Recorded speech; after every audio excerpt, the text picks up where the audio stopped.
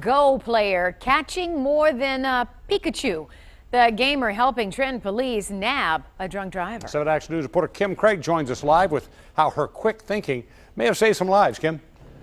It sure did. It was 2:40 in the afternoon when Trenton police got a call from a woman who was playing Pokemon Go in a local park.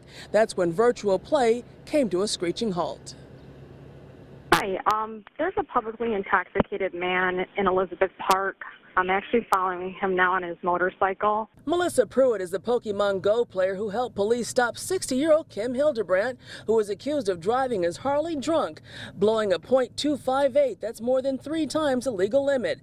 Pruitt spotted him during her lunch break while playing the latest virtual reality craze. To be completely honest with you, it's because that Pokemon Go game came out and I wanted to kind of test it out. And that's when she spotted Hildebrandt passed out on a park bench here at Elizabeth Park. She asked if he was okay, and that's when he hit the ground. Yeah, he literally face planted off the bench and he was out. Okay. So I know he can't be holding up the motorcycle very well. That's right. Hildebrandt hopped on his Harley, but Pruitt wasn't about to let him just ride off without calling for help. I went back to my car and called 911, and that's when he kind of stood up and grabbed a liquor bottle and disposed of it.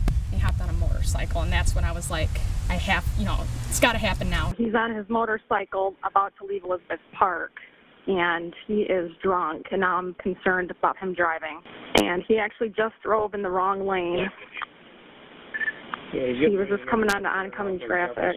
And within minutes, Trenton police were behind Hildebrandt and his Harley. I mean, I'm a big believer in God. I'm a Christian, and I believe that God works in mysterious ways. I was obviously meant to be there at that moment. As soon as they had him in cuffs, I knew that, it was kind of like peace at my heart that it was the right thing. Thank you very much. I appreciate it, ma'am. Thank you. And for one of several field sobriety tests, police asked Hildebrandt to recite the alphabet from C to S. We're told he started at A and ended at V. He then restarted at A and ended at D. Carolyn, suffice to say, he failed. Reporting live in Trenton, Kimberly Craig, 7 Action News, back to you. All right, thank you so much, Kim.